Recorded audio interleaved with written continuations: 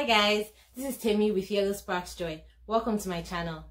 Today I'm going to be bringing you part 4 in my series tagged How Moving to Canada Has Changed My Lifestyle, and I'm going to be talking about hobbies.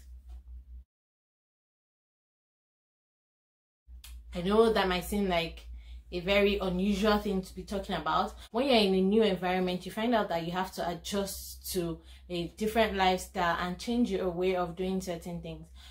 So when I was living in Lagos, I remember that my week was taken off by work. I was out of the house very early in the morning. I was laid back in the evening. I didn't have time to do anything much else afterwards. It was straight to bed. And then on weekends, I'd usually just stay home and rest. And when I was not at home resting, there's always one party to attend on Saturdays and sometimes even Sundays. In fact, your weekend starts from Friday evening, because right from work, there's one event, there's a dinner, or there's an after office drinks that someone is doing somewhere, So my weekend was more or less filled with activities from one party to the other, from one person's house to the other, going about, saying hello to friends and family members that you hadn't had time to see during the week or in a while. And that's pretty much what my hobbies were, going out and socializing when I was back in Lagos.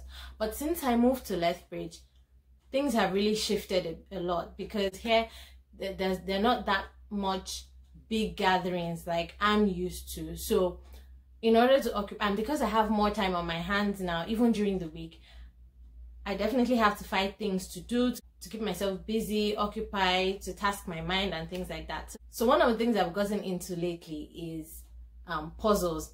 I've always liked puzzles right from when I was a young child, but I never really had that so much time, in my early adult life.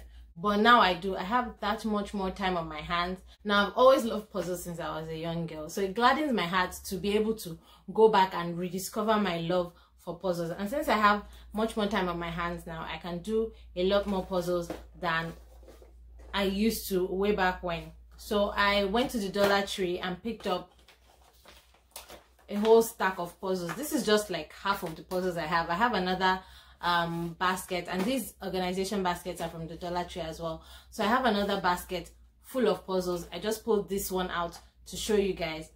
These are different. So this is a 480 box puzzle. It's actually 2 in 1, so you get those 480 pieces each.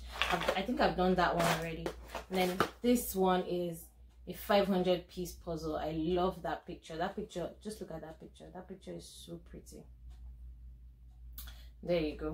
So yeah, I find out that times, in the evenings when I'm back home and I don't feel like watching TV, I don't feel like watching a movie or going through the internet, I pick up my puzzles. It takes me a long time, trust me. Like, I remember the first time I did this, after a long while, I was like, is this how long it used to take? I really couldn't remember, but it was really interesting. It tasks my mind. It helps me kill time and keeps me busy. So I really, really enjoy doing that. And another thing that is very similar to that I've picked up recently, this is not really new. I mean, everybody, when you were younger, we all played with building blocks of one form or the other, but I was never really into building specific things, and that is what I've taken up now with my Lego hobby. So this is a car. It's a 3-in-1 car. I haven't actually built this one, but I have bought other blocks from Lego. I just ordered them off the Lego website and they deliver to my doorstep. I think I've ordered some Disney characters. I have that set up in different parts of my house, and some other things as well. Once I'm done with this, I'm looking into ordering buildings, like going into buildings like the White House, the Empire State Building, the Eiffel Tower, things like that. And I really enjoy it, especially when I see the outcome and looking for where to place it in my house as a piece of decor. Like, I really, really enjoy that. And that's another hobby I've taken up since I got here, decorating. I think I found something that I'm really, really good at. I kind of always knew that I was good at that, but I'm now getting more and more into it. I love decorating, I love organizing, and my house is kind of like my what's it called, my canvas. So I do a lot of decorating in my house. I change up my decoration a lot according to the seasons, according to how I feel. Sometimes in my living room, I can decide that I want all yellow decor, and I change up pieces here and there. Few months down the line, I change my mind, I feel, and decide that I want more greens in the space, and then I find ways to incorporate all that. I'm constantly looking at pictures and paintings and thinking of where to hang them up in my house and things like that. So I really enjoy decorating, and it's very easy for me to keep up with that hobby here, because you have stores that you can find things, really nice pieces at affordable prices that you can use in your home or whatever space that it is that you want to decorate or organize. Stores like the Dollar Tree, Dollarama, those are my two favorites. Then you have liquidation stores, like the one close to me is the Bianca Amos liquidation. I absolutely also love that store. There's no time I go into liquidation store and I don't come out with something. So, you know, you have places like that that you can easily find things, pieces that would spice up your home or your office or wherever it is that you want to decorate or organize. And it's for me, it's kind of like a treasure hunt, and that's one hobby that I know I'm not going to be giving up anytime soon. Speaking of decorating, another hobby that I've picked up is DIYs, so do-it-yourself projects. Now mostly this is also tied into my love for decorating, so I try to make DIY of decor pieces that I can use in my house. And an example is this flower box that I have here. And this light is not, let me adjust the light because it's not bringing, there we go. So I hope you guys can see it better now. So I made this out of products that I got at the dollar store. I got these roses from Dollarama. I got, I think, 4 bunches. There were about 5 roses in a bunch, and I used up most of it. The rest of it is what you have over there. And then the box is a gift box that I also got from Dollarama as well. Can you guys see that? It's a very, very pretty box. I love it. This is the top that I just put at the bottom there. That's what it looks like. Sorry. It's a pineapple.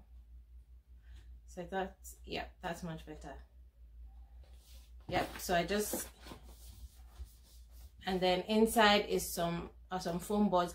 I got the box for $2 at Dollarama, and then I got the flower foam, which holds the roses inside the box. So I thought that was pretty interesting, and I use it as a piece of decor on my chest of drawers. And you know, I just feel like that's so pretty.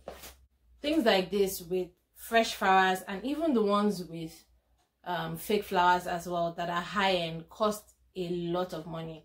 You can pay anything from $30 to $100 for a box of fake roses in arrangements like this. So, and I made this for just what, 4, 5, 6, 7, 8, less than $10.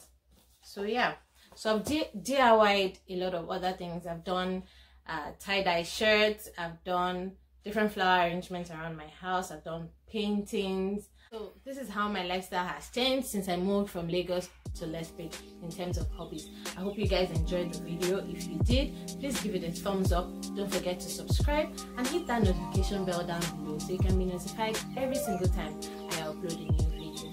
If you want to see parts 1 to 3 in this series, I'm going to leave it linked up here and in the description box below so that you can go check out those videos. Thank you for joining me, guys. I'll see you